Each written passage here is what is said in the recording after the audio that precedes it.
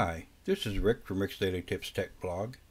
As you probably know, Windows PCs tend to accumulate tons of junk that take up valuable storage space on your machine's hard drive or SSD.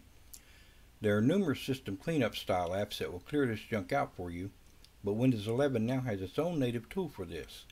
It's called Cleanup Recommendations, and it's very easy to use.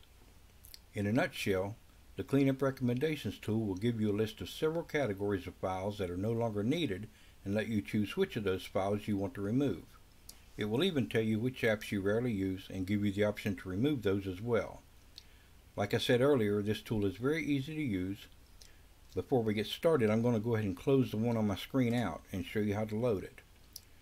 First, right-click on the Start button, then click Settings. Now over in the right-hand pane, click Storage. Now scroll down to the Storage Management section and click Cleanup Recommendations. And now you'll see that there are several different categories of files on here that you can have the option to delete. Each of those are collapsed, but you can expand them by clicking this arrow. I have no temporary files to clean at this time, so I'm going to go ahead and collapse that one back.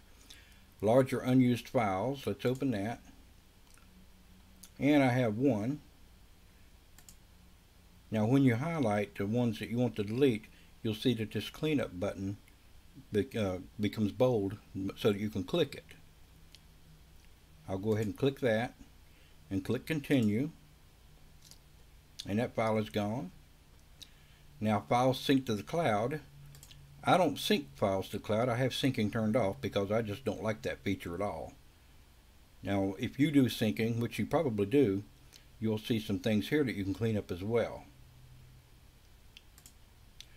Unused apps, solitaire and casual games, speech pack. If I wanted to delete those, I would just go ahead and highlight them and click Cleanup 215 megabytes. And of course everything will be different on your system depending on what files and apps are on there and which ones you don't use and which ones you no longer need.